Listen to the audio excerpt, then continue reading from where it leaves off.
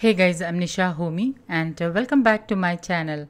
Today I'm sharing a protein and fiber rich instant breakfast recipe for weight loss. This instant gluten-free and vegan breakfast recipe is perfect for those with health issues like thyroid, PCOS and diabetes. The high fiber and protein helps to keep you feel fuller for a longer time and thus helps in weight loss. This quick and easy high protein breakfast can be enjoyed by the whole family or by those who are looking for a high protein post workout meal or for those who are on a weight loss journey. So without wasting much time, let's get started with the recipe. I have already chopped about 7 to 8 shallots, also known as small onions.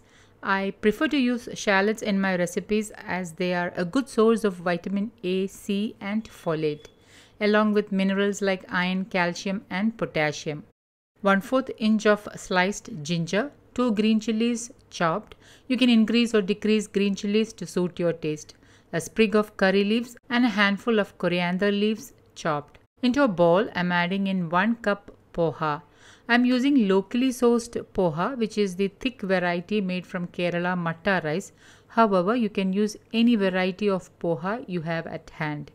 Add in some water and soak the poha for about 2 to 3 minutes. If you are using the thin variety of poha, do not soak it for longer time. Just add in the poha into the water and squeeze out the water immediately and keep it aside. For those who are using thick variety of poha like I am using, you may need to soak for about 2 to 3 minutes and then squeeze out the water and keep it on a strainer.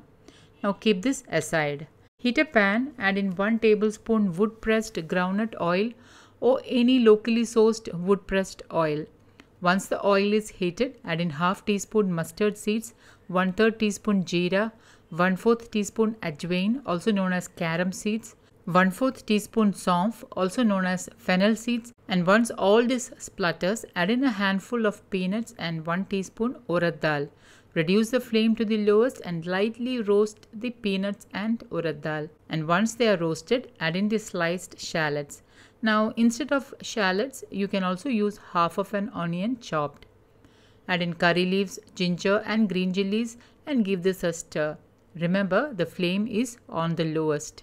Once the shallots are transparent, add in half teaspoon turmeric powder, 1/3 teaspoon Kashmiri chili powder, half teaspoon garam masala. Add in 2.5 tablespoon roasted sattu flour. This is the ingredient which makes this upma high protein. For those who are new to sattu is one of the best summer coolant. It's rich in protein, fiber and it is the flour made from roasted chana dal. Now if you don't have sattu at hand, then you can substitute with besan flour, also known as chickpea flour.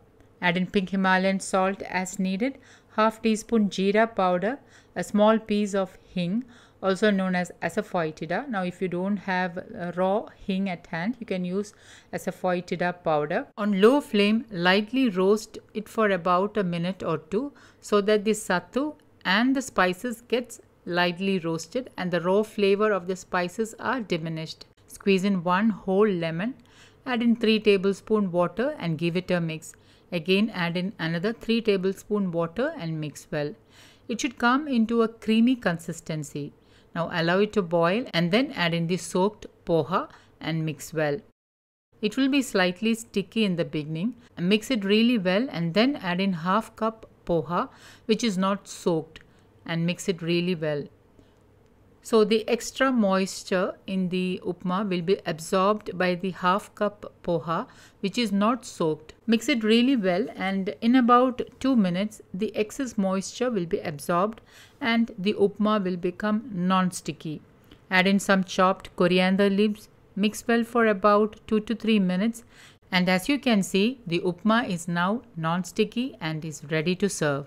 It is the extra half cup unsoaked poha which helps to absorb the remaining moisture and makes the poha upma non-sticky.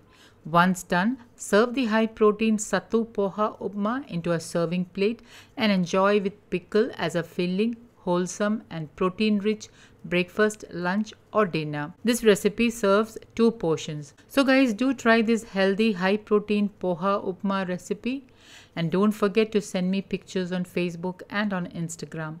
Don't forget to like, comment and share this video with family and friends. Thank you for watching, and until next time, take care. Bye-bye.